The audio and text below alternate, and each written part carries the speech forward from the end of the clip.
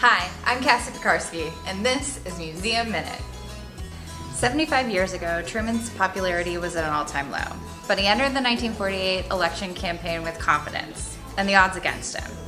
His campaign was broke, his civil rights stance had split the Democratic Party in half, and very few people thought he could win, including the pollsters. In fact, many polls stopped counting weeks before the election. In his hometown, the Staley Milling Company produced chicken feed snacks in Democratic and Republican bags. 54% of the bags sold were Democratic, an eerily accurate prediction of what would eventually unfold. But back to Truman's strategy.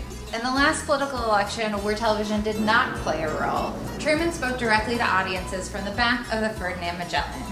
He crisscrossed the country 3 times on the presidential rail car, speaking directly to growing audiences from Midwest farms to the streets of Harlem about the do-nothing 80th Republican Congress and their regressive policies. On election night, the Secret Service woke Truman at 4 a.m. He had won the election. The agents weren't the only ones surprised. The victory amazed the public and the press, too. Not only had Truman won the election, but the Democrats had reclaimed both houses of Congress. An NBC political commentator used this microphone to mistakenly call the election for Republican candidate Thomas Dewey, later giving it to Truman as a memento.